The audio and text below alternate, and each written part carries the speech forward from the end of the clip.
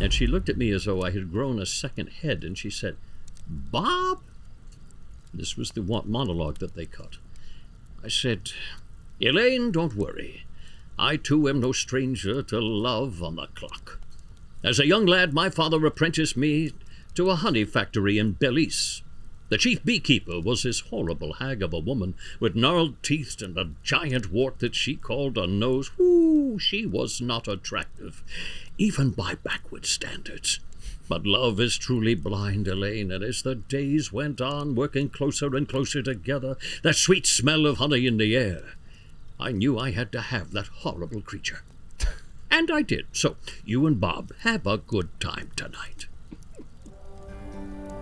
Folks, before we start this episode, if you could do one thing, would you please hit that subscribe button? It really helps us out.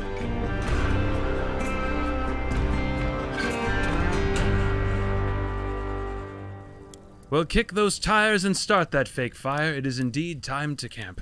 Today we welcome a silver sage, a man so filled with wisdom that if he were to unleash it here upon the fire, we would find the universe could not contain all the golden nuggets. Who am I speaking of? An actor, a singer, a composer. A man who uttered the timeless wisdom, "You're never more of a man than when you have a quarter-pounder in your hand." I am speaking, of course, of John O'Hurley, a man who had a small and notable role on some fringe show called Seinfeld, and we welcome him here to the fire today. John, thanks for joining us. Thank you very much. That was very nice. Appreciate the warm welcome and the rather sparse introduction. I think you could have done a little better. So if you don't mind, I'm going to start again. Okay, please, take it away. I'll reintroduce myself. Ladies and gentlemen, he is the man who killed Seinfeld. In a career that began some 40 years ago with a badly lip-synced version of The Yellow Rose of Texas for a K-Tel record commercial of Mitch Miller's greatest hits. Since then, he's managed to kill 3 series of his own, 4 soap operas. He's guest starred on more than 50 television shows. Not one is still on the air. And during Sweeps, the golden week of ratings, he managed to take not 1, not 2, but 3 shows off the air in 1 week. Ellen, Seinfeld, and Damon. Ladies and gentlemen, the Grim Reaper of television, John O'Hurley. Thank you. Thank you. That's an introduction. I gotta say, John, I've never been 1-upped, let alone 10-upped on an introduction. So that's, you just kind of winged that, right? That was just all top of stream of consciousness, right? It comes from looking in the mirror and winning a staring contest with your own reflection. Wow. A man after my own heart. John, one of the first questions I have to ask is, you have worked with, and by your own admission, some of the top talent. You've mentioned several times that you were on the championship team. You followed Michael Jordan. Of course, I'm speaking of, you've worked with Seinfeld and Dreyfuss and Michael Richards and Jason Alexander. And in the 2 minutes you've been on this show, could you authoritatively say that you would probably count this as much of an honor as that will be, most likely? No, not at all, actually. Not at all. I see. I had to ask. You know, you got to take your shot. This is going to be part of the slow descending spiral of my career. Fantastic. Well, now, do you find that when you do kill shows that the people... So, well, is that basically the end of my career then as well, since I'm having you on? It's a giant sucking sound, yeah. Okay. I pull everything down behind me. Fantastic. Well, I think we got what we're... Thanks for coming on. I really appreciate it. Well, on a brighter note, so now that we've managed to suck the joy out of this entire time together. That's right. In fact, it's actually a really good COVID defense mechanism. If you suck everything out of the room, there's no viral load. So we are. That's exactly right. Bingo. So we are set to go. So I do have to ask a favor. At some point in the show, I would love you to coach me. I do a solid B- Peterman, and I'm told that you actually do a decent Peterman. On occasion. I've been told it's up there. That's up there. All right, so we can get to that, but I do want to start too, because you are the original world's most interesting man. I find. The 7th most interesting. I know you said 7, but I know it depends on which ranking. I know there's various ratings. Well, I know that on any given day, there's only 6 people having a better day than I am. That's true. That's true. And I'll tell you, when Bruce Jenner became Caitlyn Jenner, I didn't move up. Okay. Well, I was having a better day than you, and I'm not now. So I don't know. You might have moved up in the rankings now. Now, I do want to ask. I'm always curious about so you're a Maine man. You're from Maine, but New England through and through. I'm a New England boy. Yeah. Yeah. What were you like as a child? When you looking back now? I guess a better way to put it. Looking back now at who you were as a young child, could you see any chance of becoming the seventh most interesting man in the world? Were there any signs early on of clothing magnet, singer, opera? Well, no, not any of that stuff. Not the trappings of it, but I think the internal workings of it. Yes, I was a very thoughtful child. In fact, parents, the mothers especially in the neighborhood said he always looks sad, and I was never sad. I was just always thinking. I was a very contemplative child, and things mattered to me, and I would spend a lot of time alone thinking and observing and allowing things to affect me, and I was always composing in my head, writing in my head, so I guess all of the trappings of that, of an artist, I guess, an applied artist, were there as I look back on it. Now, I think you have a phenomenal memory, which I'm going to hold you to because you're going to remember how amazing the show was. But did school come easy to you? I'm curious because I think no one is saying this except me, so don't run with this. But I think you strike me as being rather intelligent. Now, I've only been interviewing you for a couple minutes, but I've seen you use multisyllabic words and recite things verbatim. Did you have a good memory as a kid? Were those gifts present early on? There were things that were, I would remember things that were meaningful, but I wouldn't say I was a great student. I knew a multitude of things that were mostly wrong. Do you still know a multitude of things that are wrong? Oh, listen, my son, at the age of 14, my son is amazing me at how much he can best me. I find this too when I was with some of my nephews, and they're going through classes now, and I think, first through third grade, I'm pretty good. I can help them with the home. Some of the math they're starting to do early on, I'm going. He's into, he's in ninth grade right now, but he's doing pre-calculus already, and I'm sorry, I'm out of that. He has long since surpassed me. And then you meet these young kids, and it's like, I was with a friend of mine, and her daughter just got accepted some little college, Harvard, it's a very little small arts school. Young school, yeah. Yeah, and and she's doing a degree in robotics and Mandarin. But she had started Mandarin in high school. That's because all of the instructions are written in Mandarin, so you can't do robotics unless you... That's right. But see, I plan on using AI to build my robotics for me, so I'm just ahead of the game there. But she was, I found myself equal parts impressed and revulsion and envy. I don't often find myself envious of 17-year-olds, but I was like, wow. Well, they're just exposed to an awful lot of stuff that we're not, and there's just no question that my son has a plethora of information that is just, it just wasn't mine. And I went to one of the better private schools, I would say, in the entire New England area, but I didn't grasp things as he does. I was more of, he's more of a binary, this. I was more of an essay. I was more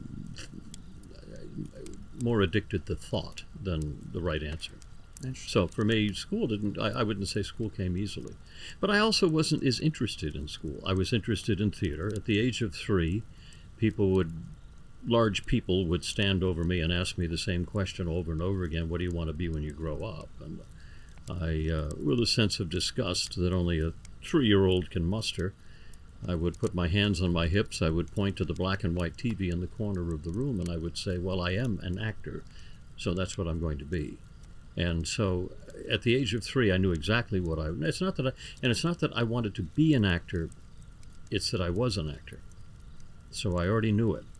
And every time I watched television, I knew that I was supposed to be there. And no matter what show I watched, I knew that I was supposed to be there. And so for me, growing up was really just about connecting the dots between that child and where I am today. Now, I have to ask, since you have this flair for the dramatic, do you have any, did you have any prom, did you ask your date to prom with any cool gestures? Or No, my date to prom asked me. Oh, really? Yeah, I was a very progressive. I was a senior. She was a sophomore because I was very shy. Oh, really? With women, I was very shy. Yeah. I was actually going to ask, how were you with? Well, I was a very sensitive child, so the idea of being turned down was probably more than I could have, I could bear. And when did you? But I did. I mean, I went to the dances when I was in school, but senior prom, yeah, a sophomore asked me because I hadn't gotten around to asking anybody else. So that actually worked out ahead of the game because they say sometimes men will date younger women. She got the clout of going with a senior, right? Mm-hmm. And you got to I went with a younger woman, and she was also very popular socially, so within the school. So it filled a very important role for her. Okay, so you did opera, right? You studied opera.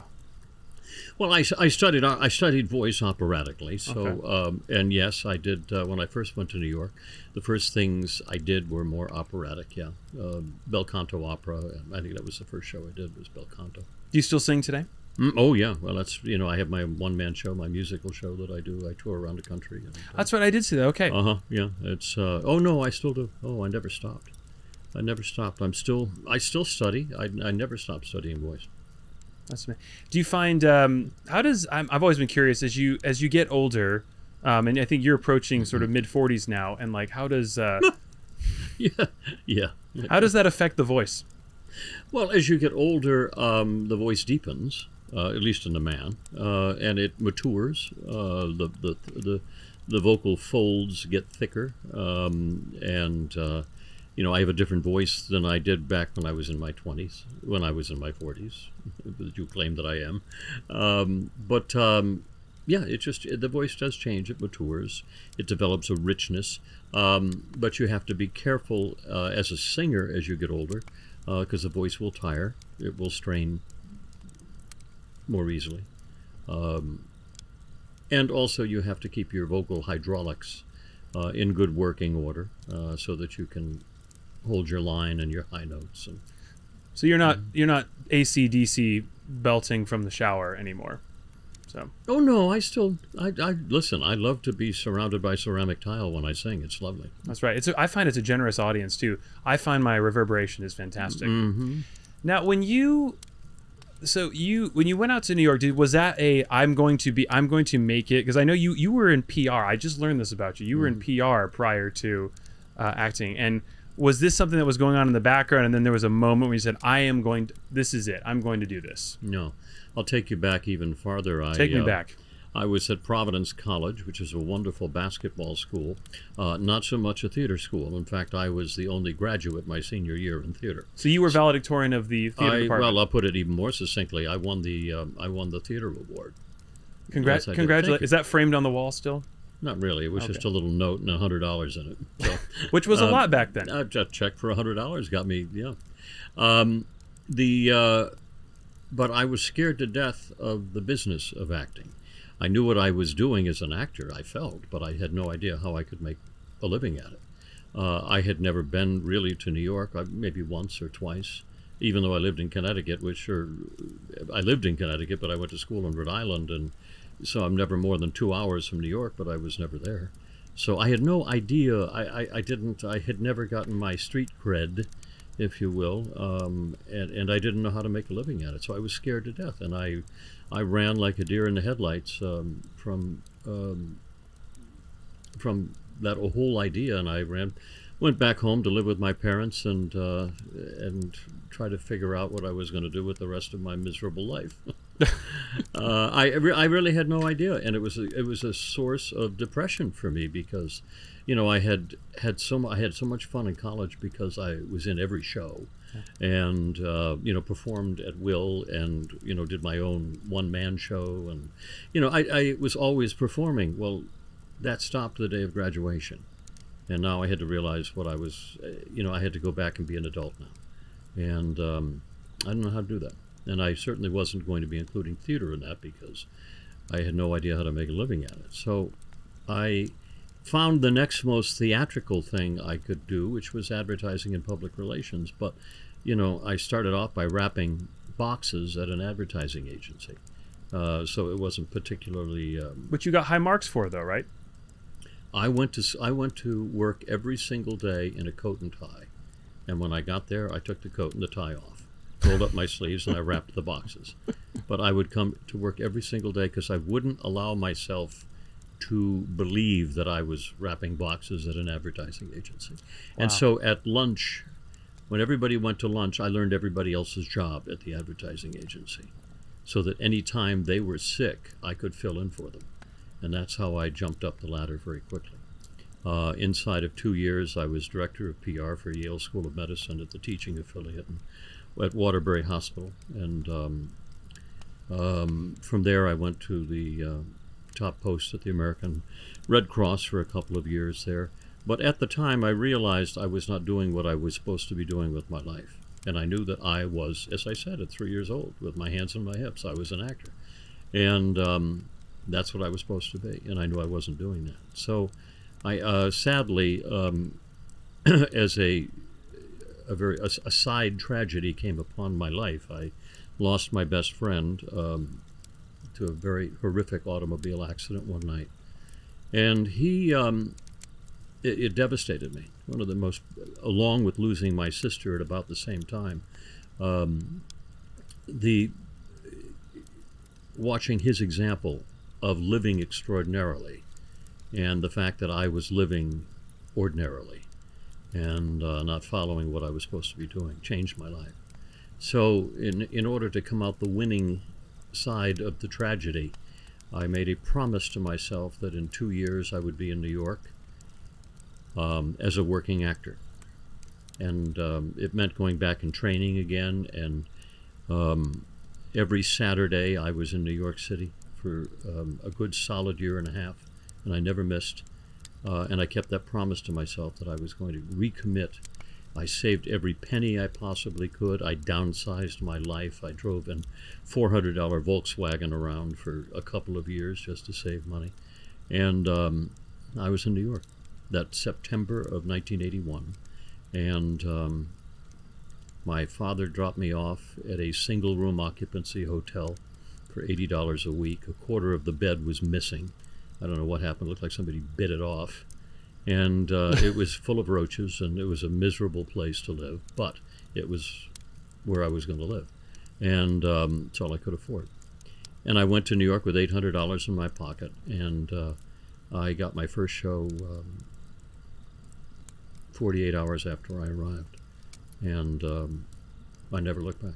I never had to do anything else but be an actor in New York. So what was the, and you have a full bed now, right? Well, I still take a quarter of it off just because it's, the feet hang over nicely. That's right. Yeah. Okay. Yeah. So that's what those sizes. You get used to sleeping a certain way. That's right. I figured. So when you got that part in New York, was that the beginning of financial stability, or was it still a... No, I was sustaining myself. Got it. Going from job to job to job. But I was lucky enough to be able, thanks to my experience in public relations and being a trained speaker, as I was with, going around the country speaking on certain things, from my past 5 years of experience in public relations, I was able to work in a lot of different areas. There was a great need for people to do what they call industrials, which were just basically business-to-business videos that they hired actors for, and they paid extremely well. And I was in that field as well. I did a lot of commercials, but I was always working as an actor. I never stopped. I never had to be a bartender. I never had to be a waiter. It was always as an actor, and I prided myself on that's what I was going to do. And I will tell you a funny story as a side note. At one point, my bank account had dipped below the $10 mark. And I went to withdraw some money from the Actors Equity, the credit union there, and I couldn't, because if I did, they would have closed the account. And I said, oh no. So what I had left was a small bit of change and a subway token. And I had no idea what I was going to do because for the first time in my life I realized I was insolvent. It was past bankruptcy. I had no money, literally no money. I had a subway token. Went over to Central Park that day and thought about what I was going to do. And I said, well, now I've got to break my rule and I've got to go find a job. And there was a copy of the Village Voice sitting on the park bench. And I opened it up, and at the time, that was the source of all classified ads and jobs and part-time things. I mean, there's nowhere else in New York. You went to the Village Voice if you needed a part-time job. Well, I looked there, and in my naivete, I looked down there, and it said, male escorts. And they were saying that they earned $1,200 a week, and I'm going, whew, I could do that. I could walk people around the city and show them, I said, it's an awful lot of money, but I could do that. And there were 3 or 4 of these, and some promised more money, some less. And I said, okay.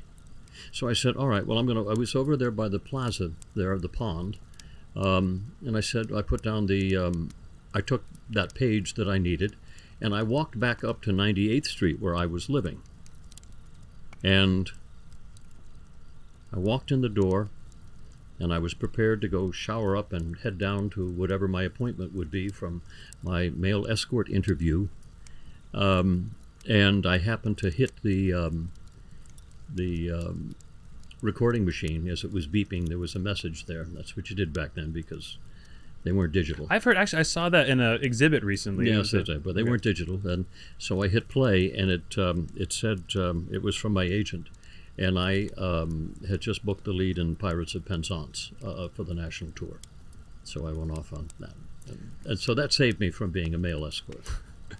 And you thought about returning to that, though? Well, once you dip into that world, you never go back. That's right. You just have. No, it was very, and it wasn't, and I have to tell you, I still, for another year, had no idea what a male escort was. I had no idea. That's probably a good thing. Yes, however, I'm looking at when you come from New England, you come from a different. I'm talking about the rates. I mean, that's not a bad rate even by today's standard. I mean, if you're just touring, for the job description that you offered, wow, that is amazing. What was the big break? What changed things for you when you were like, I'm not just sustaining, I'm actually making it? Daytime television. Okay. Yeah, daytime. I was doing Broadway, which was good. I mean, you earned good money doing theater on Broadway, off Broadway, out regional theater and stuff. You were able to sustain. You weren't getting rich, but then when I moved to daytime, I realized that you could take the decimal point and move it over 1, and that was when you started earning 6 figures a year. And I started off on the edge of night, went from there to a show on ABC called Loving, where I was actually the first twin brothers on daytime. You have me to thank for that nonsense. And then I went to All My Children, to Santa Barbara, to a long time on the #1 show, the Young and the Restless. And so I had about 8 years of solid night or daytime television, and that's when that's when you were able to, and that was back in the 80s, which was really kind of the golden age of daytime television. That's when you could afford to get a real bed. Oh, a real bed. Yep. That's you right. Didn't. The full bed, yeah. That's in fact, right. you'd go in and ask for the full bed, and they said, "Would you like a piece missing?" I said, "No, give me the full bed." That's right. And then you could hire escorts this time. You wouldn't need to be one. Yeah, that's exactly right. That's right. Okay. And then I recall. So you were on some. It's a bit of a fringe show, sort of a cult classic. I think it's called Seinfeld. And I love this story because you were actually you were not going to do it. You were. Well, in the 90s was when I moved from daytime to nighttime, and again, you can move the decimal point over 1 more time. The later it gets, the better you do. The better you did. Yeah, it was a big. Yeah, I would say the late 80s and 90s were the golden age of situation comedies, and they were doing really well. And along comes, in 1989 comes a show called Seinfeld, and I was still getting off my daytime television binge and moving towards nighttime. And finally discovering, or allowing Hollywood discover, that I had a sense of humor, because they said, well, he only does Is drama. that what that is? Okay. He only can do dramas, so they wouldn't they wouldn't even see me for a comedy. But I did I did two sitcoms before Seinfeld. One was called Scorch, which was a very funny show, kind of about a fire-breathing dragon in contemporary time. And then from there, I went to a very, very funny show with one of the great casts that I've ever worked with, called A Whole New Ballgame. And it was meant to parallel a show called Coach. I remember Coach. Yep. Craig T. Nelson. Yeah, Yeah, right. Craig T. Nelson. And we same producer, same. So it was going to be the bookend to that show. And it just never, for some reason, it just never chided. So we last 3/4 of a season. They called on a Wednesday morning, said, "Don't bother coming to work." We pulled the plug. It's the way they do it. So I went out to dinner, crying in my beer, trying to take the cancellation as personally as I possibly could. And Larry David's office had called while we were out to dinner with my manager there, and said that they had this, casting director said they had this part-time, or this guest star, and they thought it was an interesting enough role that I could kind of chew it up and have fun with it. So I said to my manager, I said, "Tell them no." I said, "I'm still licking my wounds off being canceled today." So and I left things that night with him that he had called and canceled. He never called. And the following morning he called me and said, "I didn't cancel. They're waiting for you over there. Just go blow it out of your system." So I went over there, and of course Seinfeld is the most disorganized show on television. They never had an episode fully written for the read-through. And I went over there, and all they did was hand me a copy of the J. Peterman catalog, this very unique Hemingway-style compendium of ladies' and men's romantic wear, along with a Hemingway-style story attached to it, which made almost no sense at all. And but it was just such a bizarre thing. And they said, "We want him to sound the way the catalog is written, as though this stuff is just traipsing off his tongue, with a price, size, and availability attached to it." And I said, "Oh, that's bizarre." And so as I'm reading the catalog, it occurs to me that it sounds a little bit like a 40s radio drama and a bad Charles Kuralt. So that was really the genesis of J. Peterman. And that was the idea of the character, that he was this, and that he was this kind of Hemingway-style poet that, with men's romantic and women's romantic wear. But as the time went on, he became, the writers had more and more fun with him, and he became an absolute raving corporate lunatic who just lost his mind, literally, and went off to Burma at some point to find himself, if you can imagine anything more insufferable than Peterman finding himself. But the character through the arc of the 5 seasons, I think, that I was there, I never really counted, he developed just a sense of the kind of surreal Mr. Magoo-dom. He was just Mr. Magoo all over, and he always landed on his feet. But a brilliant buffoon. He was a brilliant buffoon. He really was a legend in his own mind. That's right. I've been told that too. Oh man. Well, I do want to ask. So before we get to any, before we conjure him up like via the Witch of Endor and bring Peterman back if he's around, I'm curious. Just do you have any stories or just anything that stands out of anyone with the cast of working? I mean, obviously, a lot's to be said. You've spoken at length about the passionate mediocrity that Jason Alexander was able to channel. Well, I think that was, yeah. And he is the most difficult character to play on that show. Listen, I think the success of Seinfeld was really in the hands of that character, George. Now, because you can, certainly Kramer was extremely important, and Julia was important, but in the hands of any other, kind of balding, pudgy character actor on television, that role would have been just another fat guy role, character role. But Jason played that character with a passion, and I say passionately mediocre. He never wanted to be better than mediocre. Just swinging from the middle rung on the ladder of life was plenty for George, and that's what he did. And it was so important, that character, to have, because so much of every episode was about George's tour de force protection of mediocrity. And it was, as I say, I look back on the show now and I go, that was the key to the show, among other things. But I would say, if you had to put your finger on one thing, that's what made that show so palatable to everybody. And just the rare combination of the gifts and the physical comedy of Michael Richards.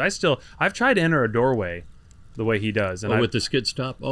Michael would practice at the Peterman set and was right next to Jerry's set. So, and I would live on my set. I had a dressing room, but I never used it.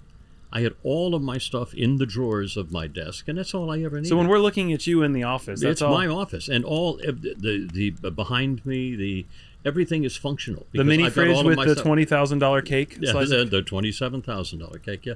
It was, everything functioned. I mean, I had all my stuff in there, my books, like that. Never moved. It was always there, and I could, stick my feet up on my desk, and I'd stay there all day long. There was no reason to go back to my dressing room. I mean, yes, I had a television back there, but I had more fun sitting on the set and just talking to people and working on my on the scenes and everything there. Much more enjoyable than sitting back by myself in my dressing room. So that's yeah. By the way, we're about 6 minutes away from 5. Do you mind if I steal you for another 10 minutes past that? I mean, this is just too good of stuff. Because I've heard of this show and this is wonderful. Do you have any? One thing about Seinfeld that stands to is my favorite show of all time is actually Frasier. The writing on that is just, and Kelsey Grammer and David Hyde Pierce, they are just, I mean. But one thing I feel that if Frasier has a weakness is the co-stars are fine. There's some good ones, but Seinfeld had these characters that come in, and I've been torn between trying to pick. I mean, you are my favorite co-star on that, or I don't know what the technical term is, but the second place has always been a tie between Jackie Chiles and David Puddy, and I don't know how to. There's no show that you just think about all the people that got brought in, and they're just so amazing. It really. Well, here's the thing, is that it was a very unselfish group of writers. If you look at, I did Frasier as an episode of Frasier, a good one. As Thomas J. Fallow, his drinking buddy from... That's right, you wrote, and you stole his novel. I stole his novel, yes. Or he refers to it, the $1 Million Treacle And Machine. you cry. It was basically a parody on the bridges of Madison County. That's right, and all the women were reading it and crying. Reading it and loving it. And he was, and he was sitting there going, this is the book that I basically... And he cornered you, and you started crying, and you're like, I'm so sorry about that. That's right. He goes, oh, stop it. Yeah.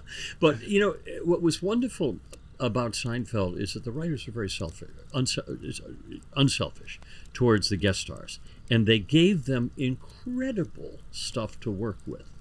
You look at the stuff that I was given as Peterman, these long, rambling monologues that were, you wouldn't as a guest star have that much interesting, peculiar focus given to you. Everything would be kind of all you were doing was setting up the star for the joke. If you look at 2.5 Men, the guest stars are really just there to set up, Charlie Sheen for his one-liners. And it still works wonderfully, but that's what sitcoms were like. You were there to set up the star. Seinfeld was not that way. You were part of what was a funny... Because Seinfeld's not funny. It's the scripts are not funny, and this is what I had to get used to, was that the lines weren't funny. There were no jokes. Everything was about playing the scene as real and honest as you possibly could, and the scene will become funny, especially when it's juxtaposed against the two other subplots that find their way crossing each other's path. But that was the genius of the show. It wasn't about set, and deliver the punchline. Set, and deliver. That was what you want. That you go to Golden Girls. Yeah. You know what I mean? Or also a great show. Yeah, but also, but that was the style, the predetermined style, the pro forma of what a situation comedy was. And that's what I was used to. It was like, set it up, pause, deliver the punchline. So I developed my sense of timing off the golden age of it's like, I would find out where to take my breath, and go. But when you go over to Seinfeld, yeah, you got to play the scene.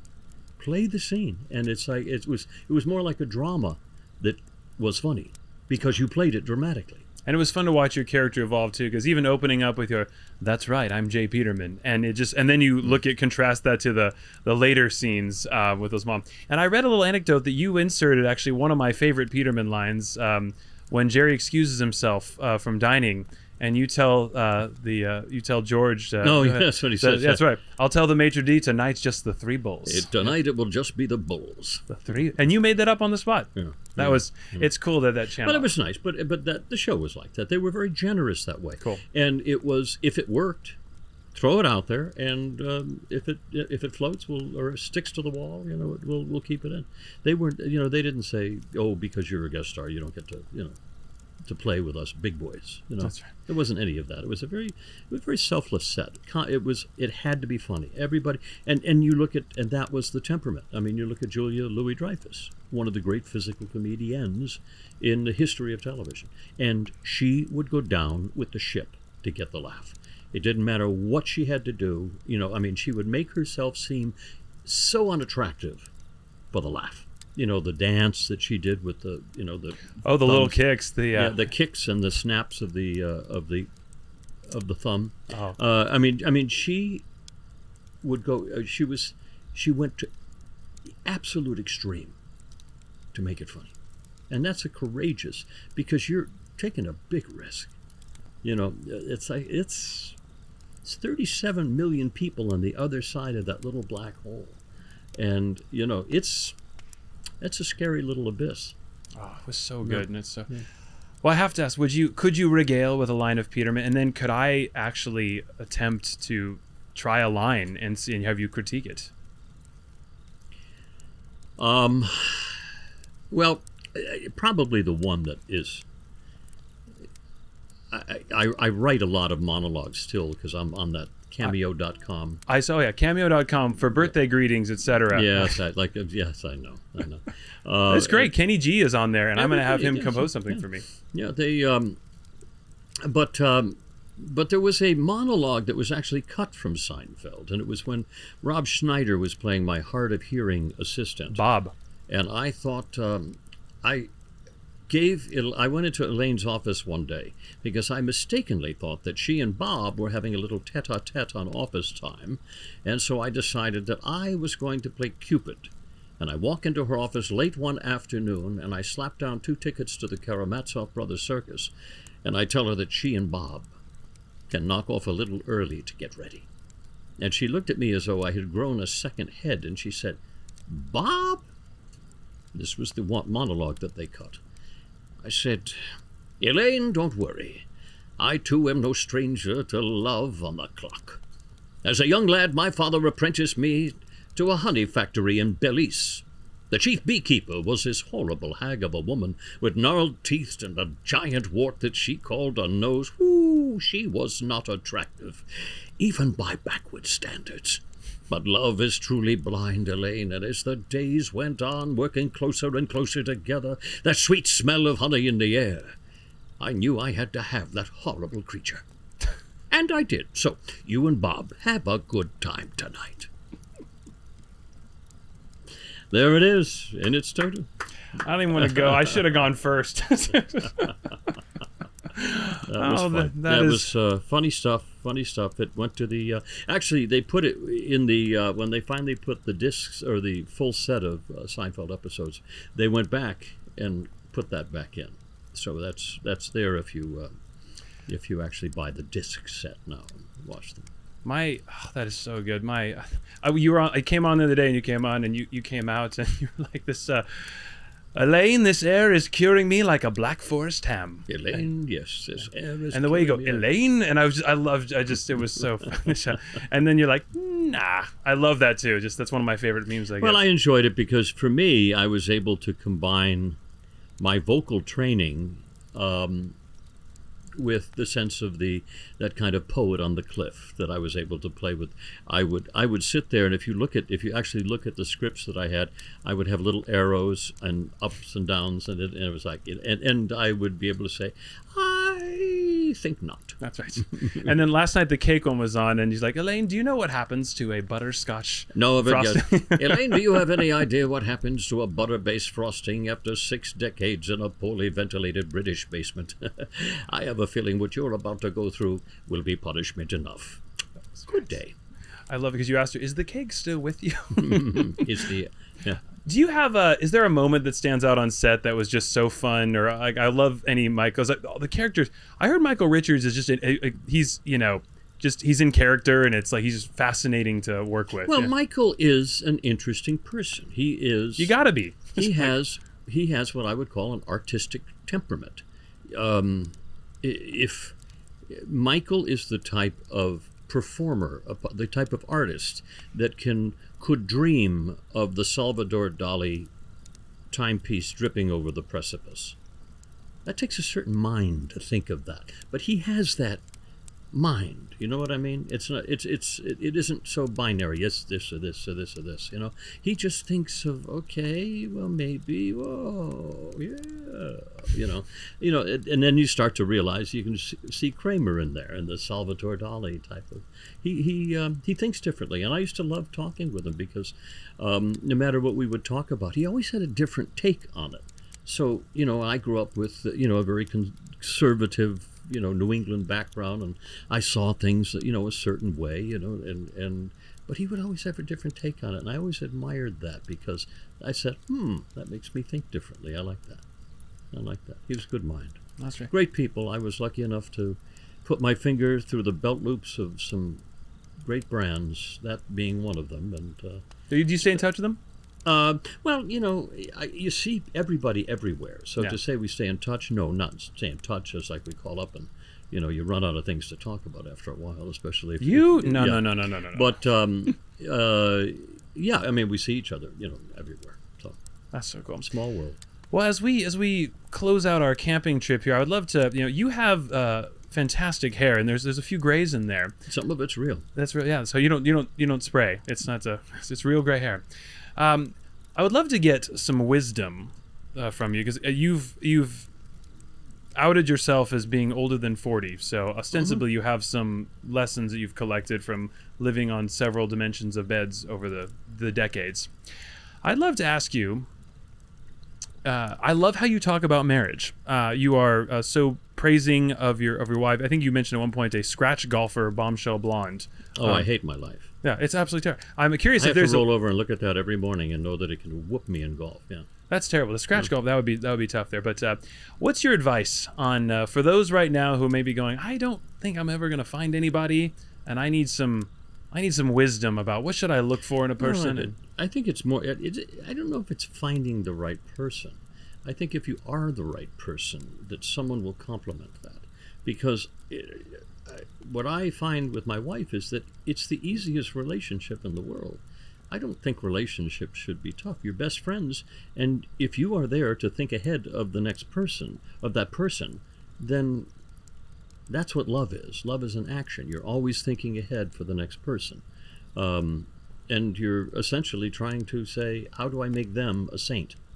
And it's all you have to do. And so I think if you try to be the right person, you will find the right person. If you're out there looking and, you're going to end up playing catch-up baseball all the time because the person you're looking for will always be better than you. That's right. So if you be the right person, then you'll find the right person. And so finally, I'll end things because we are closing out. But I will end things with the greatest advice, and in the words of Peterman, the greatest advice that I have ever been given is J. Peterman. And it came at a time when I needed it the most.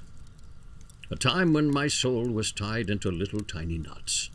I was on the back end of a 13-day Chianti binge. Demons were floating around in my head that weren't even mine. My neck felt like one gargantuan monkey fist. I was in need of spiritual renewal, but when, where, how?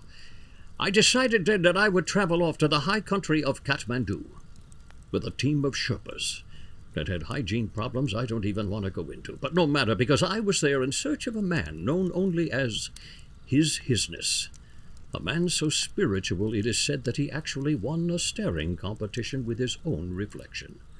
And because that's who I was looking for, that is who I found, seated in the corner of a small chapel, his legs conveniently folded into a Windsor knot.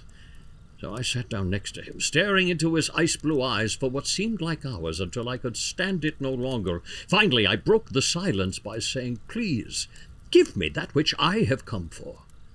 And with that, he reached over and he slapped me as hard as he could across the face and said, "Go fish."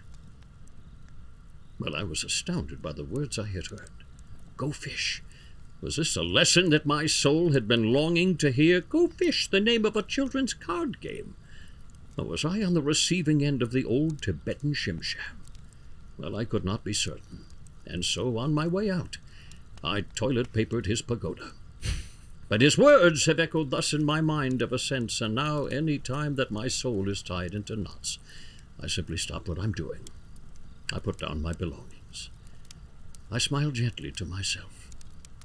And I go fish. Because you see, what he was trying to tell me was to stop worrying about the future and stop living in the past. The future will take care of itself, and the past is but a faded memory and of no importance anymore. But learn instead to find the thousand joys of living in the present moment. And why? Because that's where the fish are. So I share that with you in hopes that you will remember that your life will be filled with 1,000 joys and a great deal of fishing. If only we had a sponsor with a fishing company, that would be the perfect segue. I am absolutely astounded. That was amazing. Thank you. I don't know if I'm thanking J. Peterman or John O'Hurley for that. Doesn't matter. They're indistinguishable. They're indistinguishable. Sadly indistinguishable. Would you do me one more honor? Would you have Mr. Peterman say thank you for camping with us today? And I normally close off the show, and because you just basically came in and cut my bed by a fourth, I find myself unable to respond to that. So you might as well, why don't you just take the bus and start hosting the show, and I'll go back to your fine home. So. Yes, as we sit here in twilight, waiting for the little naked natives of Bantu Best to show up for our tribal ritual of closing out another day, we say goodwill, Godspeed, and in the words of J. Peterman, fare forward.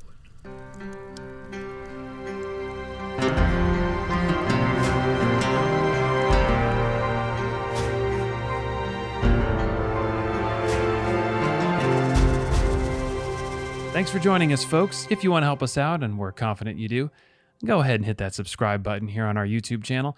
And if you ever feel like just listening to these, you can check us out on all major podcast streaming platforms by just searching for I Went Camping With. And there, you should also subscribe. Thanks again, folks.